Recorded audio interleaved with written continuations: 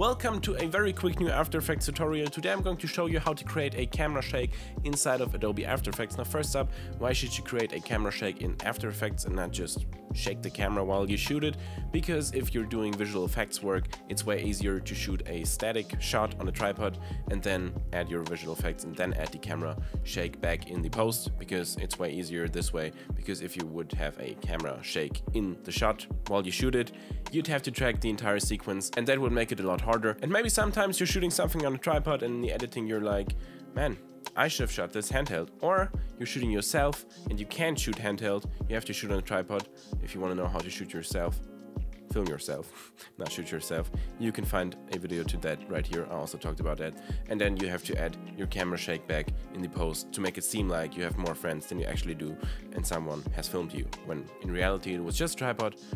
And you add the camera shake in After Effects, which is what we're going to do right now. First we have to create a new sequence, or maybe you already have a visual effect sequence. Then you just have to pre-compose everything so that you have just one layer like I have right here. Now this example clip that we have today is actually from my post-apocalyptic short film Virus that I released last year during COVID, so go watch it if you haven't already. It was just way moodier than this, and I didn't do a handheld shot because the tripod style was fitting for that, but today I'm going to use this to show you how to add a camera shake. Now on our clip or our pre-composition, we click on this little arrow to open the drop down menu, and then one more time to open the transform window. Then we click on the little stopwatch next to position, but not just to add keyframes. No, we're going to hold Option while clicking on it if you're on Mac, or Alt if you're on Windows. Hold Option or Alt, click it, and then you open the expression tab for the position option. In here it's pretty straightforward. We're just going to type in wiggle, which is of course the motion we're aiming for, and then we open a normal bracket and then type in 2, which is how often it will wiggle per second. Then a little comma and a 10, which is how much it will wiggle. Now you can of course try different numbers to make it wiggle more or less, but once you're happy with your result, you just close the little drop down menu right here, and then you can hit play for the first time, and as you can see the image is now wiggling. Now sometimes it will go out of frame, as you can see right here, because of course the image is now wiggling, but there's a simple way to fix it.